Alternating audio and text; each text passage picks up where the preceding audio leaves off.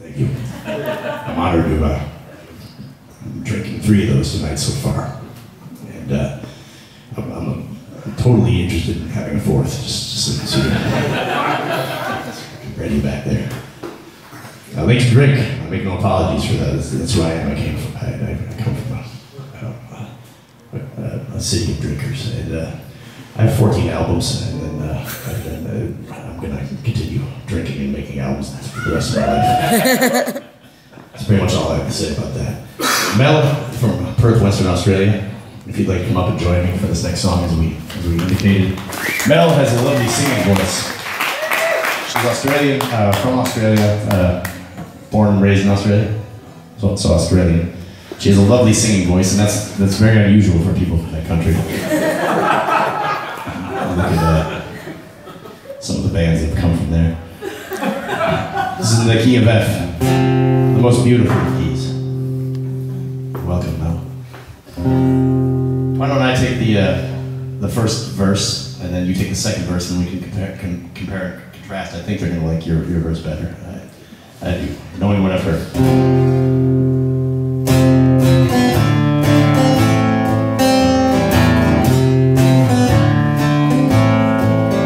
Bought some black sea brides, you should see them inside. Such a food where the first and second words collide. Okay, maybe it's not like that. Maybe I misread the TVs. I should walk it all back. Let me buy you a drink, let me make amends, before you start to think I can't be nice to my friends.